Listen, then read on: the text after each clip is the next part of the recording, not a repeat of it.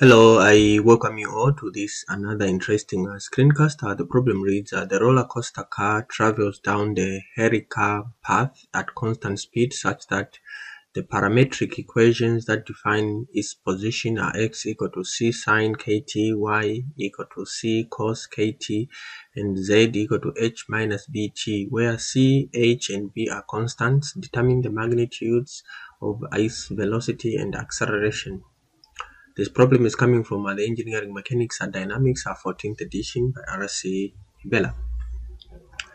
Alright, so what do we have? So been given the positions x equal to c sine kt, okay, where c is the constant. So we have, if we are to find the derivative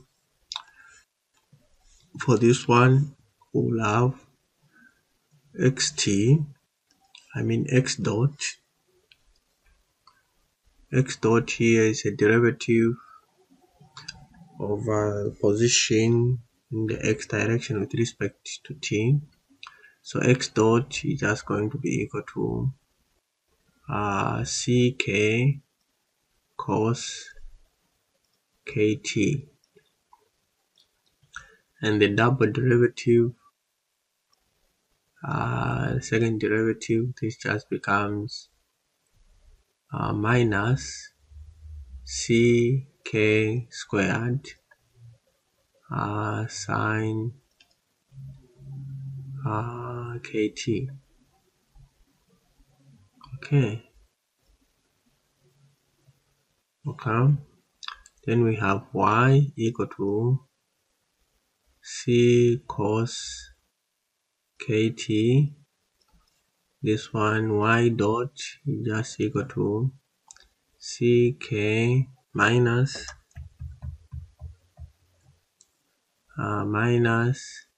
ck sine kt, and then y double dot, it just remains as minus ck squared cos kt, and then we have z, which is h minus bt. Okay, so z dot, this is just going to be equal to minus b, and z double dot in the z direction is just equal to 0. Right, so with this information we can simply say the magnitude of our velocity for this roller coaster is just equal to x dot squared plus y dot squared plus z dot squared. Okay, and this therefore gives us, what do we have? Well, we have ck cos kt squared plus minus ck sine kt squared plus minus b squared. Okay, and then we bracket them like so. And therefore our velocity is just going to be equal to, the magnitude is equal to, so this and this, we can factor out ck. So this becomes ck squared, okay, cos k, this cos kt squared, this one plus sine squared kt, this one is equal to 1. Okay, So it disappears, we just remain with this. Then we have plus b squared. So basically this is the velocity, ck squared plus, if I was to write it like so, maybe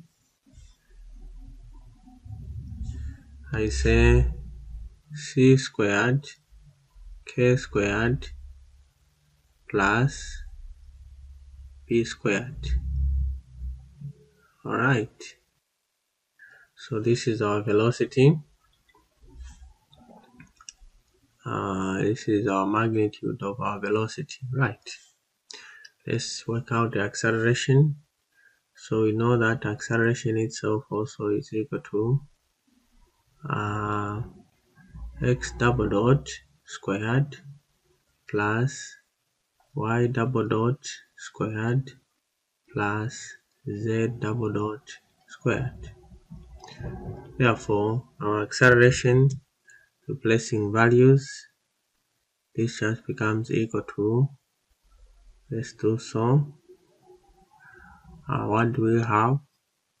We have minus ck squared sine kt, okay, plus minus ck squared cos kt, okay, plus 0. Okay, so plus 0. Therefore, our A is just going to be equal to, again here we have sine kt, sine squared kt plus cos squared kt. This is also equal to 1. Therefore, we have A, we factored out, if you've seen here, we factored out ck squared, then we factored out just sine squared kt plus cos squared kt, okay, and this part is 1. Right, so here we have c to the power 2, then k to the power 4.